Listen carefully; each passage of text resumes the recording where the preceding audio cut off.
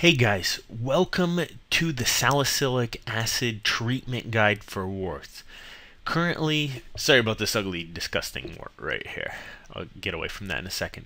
Salicylic acid is the primary treatment used by most healthcare practitioners in eliminating warts. Its effectiveness, studies show it works between 70 to 85% of the time, most likely on the high end. This is over many research articles, and the timeline is generally around 2 months. The reason most people use it, it's available at drugstores, so over the counter you can buy it, always under 20 bucks for the most part.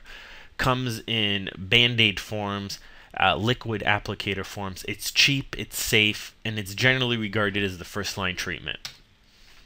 So here's what you do. You either have a patch or some liquid, apply it at night, stick a Band-Aid, I prefer some duct tape on there, stop if there's any pain. When that comes off the next day or in a couple days, as directed, there's different concentrations, use a pumice stone or an emery board and kind of rub down the loosened skin. What the salicylic acid does is it makes the top of the wart peel away. You just rub that off. And then, once you do that, just repeat as directed. So things you got to do. Avoid putting acid on the skin around the wart. That could cause some irritation, some pain.